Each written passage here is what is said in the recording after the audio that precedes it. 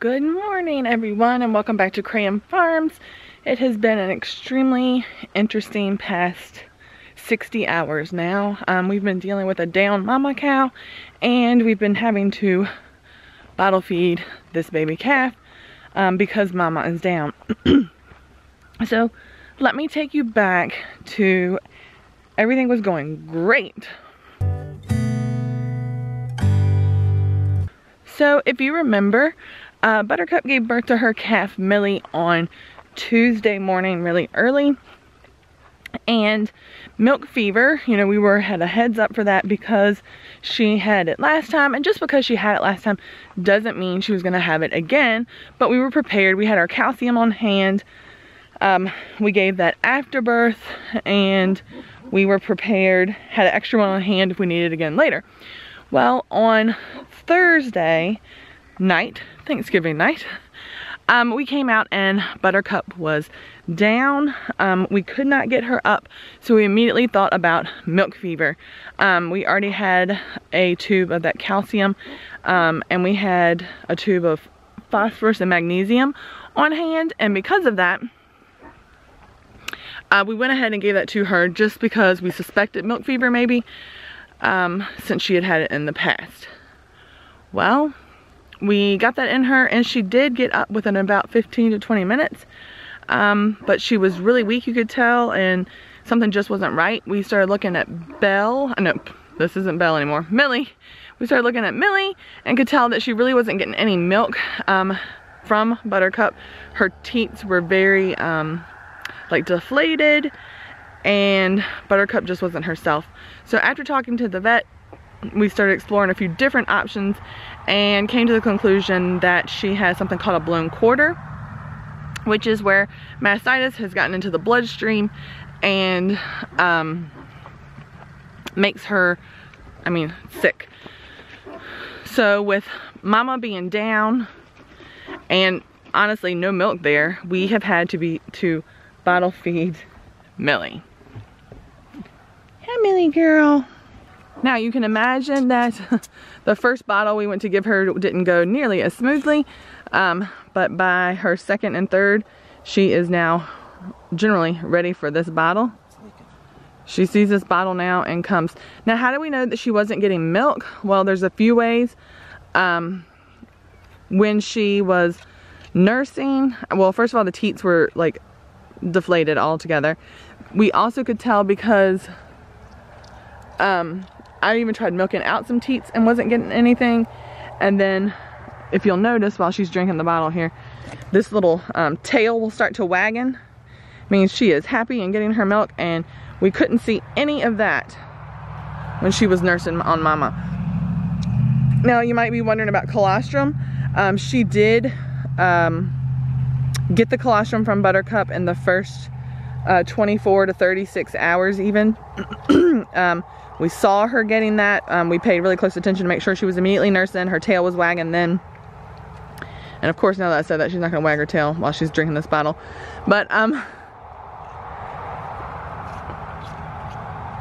so we know that she did get the colostrum. It's the milk that's been the problem now. So let's get her bottle fed, and then we'll talk to you a little bit more about Buttercup.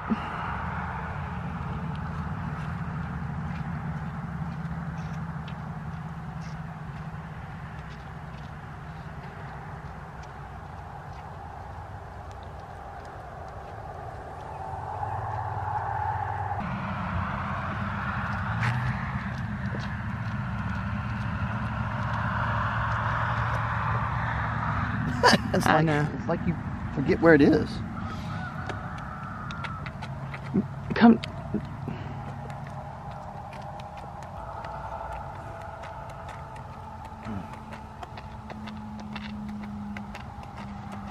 He's a good girl, Millie. He's a good girl.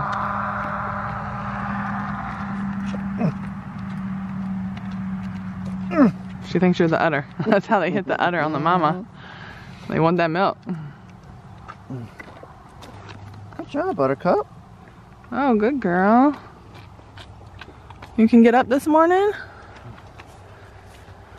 So I'll let you see her for a minute. She has been very wobbly, not steady on her feet.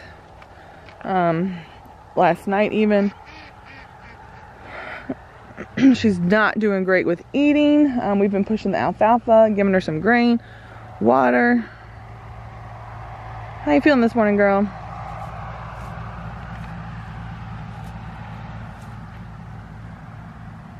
How you feeling, girl? I need to try to milk that teat out again. Well, that's a good sign. Peeing is good. I mean, she's getting some water. We also know the level we left her water at last night. So we'll check that and see how much water she drank overnight. We will go ahead and start getting her. Hey, girl. If she has mastitis, why are we not using antibiotics to treat her? Well, the vet came out to see her. We talked about the mastitis. And what he said is, if for a cow and this type of mastitis, antibiotics aren't going to work. Because essentially, the bacteria that infected this quarter, sometime probably shortly after birth, her body has already gotten rid of that bacteria. It's already like cleared it of its system. What's causing her the trouble is the fact that, just like in humans, all the white blood cells go there to try and attack that bacteria. You know, they kind of like basic biology, they go back, the white blood cells encase the bacteria and then they like explode, killing off the bad bacteria. Well, what's left in her system is those toxins from fighting off this bacteria. She is now has all that inflammation left in there, and that is what's bothering her. So yes, she does look skinny.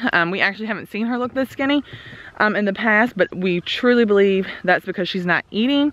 Like talking with the vet yesterday, he came and just gave her some IVs of electrolytes to hopefully get her thirsty and get her back up and moving and wanting to eat. And we've been giving her some extra grain, her alfalfa hay, and we have seen her put her nose to the ground a few times to try to eat some grass. So she is starting to eat some, and so her body condition will come up as she does that. Now, mama cows need a lot more to eat because they are, well, not a lot more, but they need more to eat, especially when they are in milk, because they're making milk for the baby. Now, the baby will keep trying to come over here and nurse, which the vet said was completely fine. Let her do that. It could help Buttercup bring that milk in a little bit better. Woo, my camera went out of focus. It could help her to bring her milk in a little bit better by just allowing the baby to keep nursing. Even though she's not getting anything, allowing her to keep trying to nurse might bring that milk in better. And what you essentially want to do is be able to strip all that nasty milk out of that udder so that it will stop bothering her. The bad part is you don't want it getting into the bloodstream, which is this type of, it's called a busted quarter, or another word the vet used was watery mastitis. I'm going to try to milk that quarter out in just a little bit, but it is very, very, it has an awful smell, and it's very rust colored. So yeah, almost like a tomato juicy yuck. So all of her other quarters so far seem okay. They are not hard, and the color looks good on them. The calf is just not getting a lot, and the vet said that's completely normal. That with this type of mastitis, her milk may dry off because of it. So even if we get her better, we may not have milk from her. So that just leads us to the point of, what do we do? And we haven't come up with that answer yet. So Millie has almost finished her bottle. The vet told us yesterday to give her 1 quart of milk 4 times a day for the first few days. So we'll do that. We probably will break it off into 3 feeds after that, and eventually she'll get to 2 feeds a day. Because Buttercup, her milk is drying up because of this infection, we don't have milk to give the calf. And so we could buy a milk replacer. It is expensive.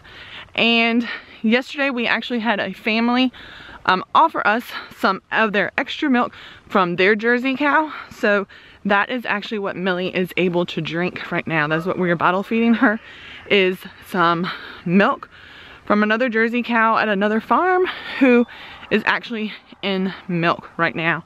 So the homesteading community has been wonderful. We're constantly learning from them and meeting other friends and people that are like-minded as us with our animals.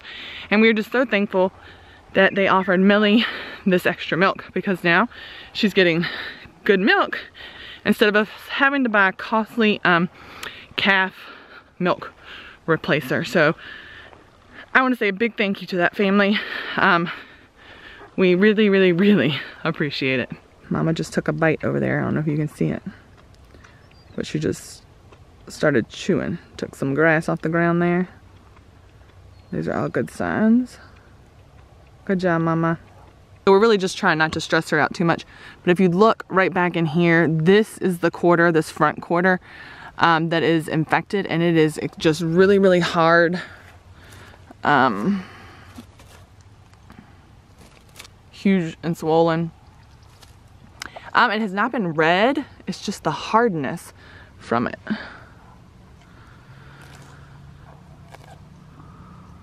You done with your bottle, Millie girl? Come see Mama. Hey, Millie. So that we are keeping Mama and baby still together. And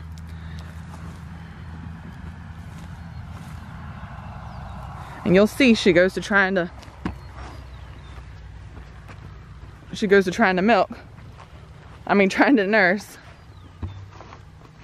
And she's not on that front quarter, she's on that back quarter. And so the vet said, let her try it, see if she can get anything in. You'll see her hit the bag normally a few times.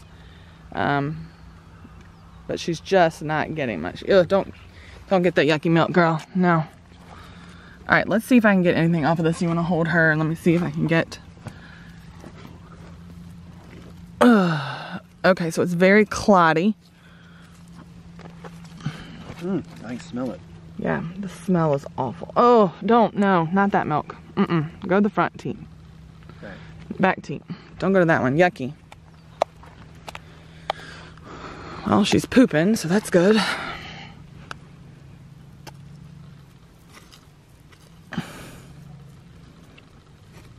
I did use some, I need to do that last infusion this morning too. You know, I did use some, we have some all natural, like broad spectrum, it's called XL 7000. It's a product that we have found that is all natural, and you can actually infuse it into the teats when they have like if they have like a mastitis infection. And so we did do that. It's usually 3 doses after you strip the quarter out really well. So I have done that twice now. I'm gonna give her 1 more dose this morning. She drank a little bit. Not much. So we filled this to the top edge last night, and you can see she did not drink much at all. Buttercup. We're gonna get her some more grain, see if we can get her to get some grain in this morning. And let me see now if I can just milk off and show you the color of this nastiness. I got a bunch of clots out at first. Oh, that's good. But I'm not getting... Well, you can't see a lot. Oh, the smell is awful. So this is the color. It's like tomato juice. Ugh, of what's coming out of that teat. The smell is awful. Once you milk off that teat, you don't really want to touch another teat because you don't want to transfer infection. So here is the hand I used so that I will not touch her again. So we are going to let Mama and baby be. Keep them together as long as we can. The vet's prediction was a 50-50 chance of Buttercup making it. So we don't know. We are just taking it kind of a day at a time, going by her signs. If we need to give her some more just IV electrolytes for fluids, we'll do that. And hoping that we can just get this mastitis to clear on through. Buttercup has always been my favorite cow here, or my favorite even animal on the homestead. And she provides us so much more than just milk. So it is a tough decision. It's been a hard few days, but we are trying to take care of Millie the best we can so that we can keep her healthy and well as well. So if you've ever had experience with a blown quarter, or a cow that had a really bad mastitis infection, now look, there she is eating, so that's promising, the vet said. Leave us some comments below. Let us know if you've ever had experience with this and how it turned out for you. But that's about it. I will try to keep you updated and posted on Miss Buttercup. Don't forget, you can always follow us on Facebook and Instagram, as well as our YouTube channel. Give us a thumbs up if you haven't already, and please hit the subscribe button. We'd love for you to share our channel with all your friends as well, just so we can continue gaining subscribers. Thank you again so much for following our journey, and we will see you next time.